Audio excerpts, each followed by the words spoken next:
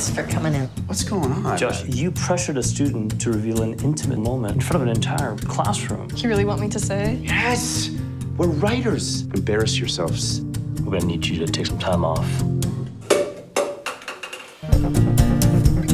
Hey, Grandma. You look so much better. She looks hot. Mom's cleaning out her apartment. It's very confusing. I'm gonna get rid of it. Grandma's still alive. I don't want to live anymore. I need my grandma. You're like my best friend. I want to be in heaven. All right, give me the pillow.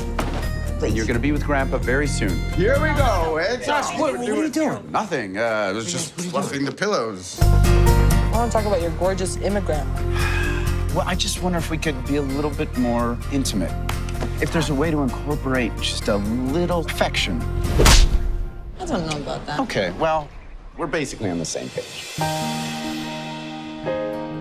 Hello. Hey, Grandma. Everything okay? There's not much time. Who's on the phone? Whose voice is this? It's me. It's me. Everything's a joke to you, isn't it? It's no wonder you're in trouble with your school. Think for a second, Josh. They wanted us to talk about making this a safe space. Could you stop recording me? Why? I'd like to make this a safe space. Let's have a dialogue. How much battery do you have? Full. Great. That's not my mother. That's my freaking soulmate. I thought Dad was your soulmate. Shut up.